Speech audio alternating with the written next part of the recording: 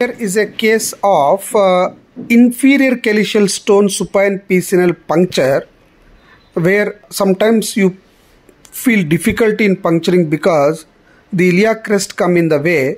You will be close to the posterior axillary line. If you don't do horizontal puncture, colonic injuries chances are more. So sharing the video of inferior calyceal puncture, see the puncture is correct, and I am going above the iliac crest in the crease. In fact, sometimes it goes through the fat of the hip. Now you wait, urine also will not come immediately. It will take a second's time. Clear urine has come without any blood. That's fine. But if you go up curved, it may hit the colon. See, this thigh now can be straightened, completely straightened during the surgery if you are not anticipating too much RIRS. So just above the iliac crest, or maybe through the hip fat you have to go.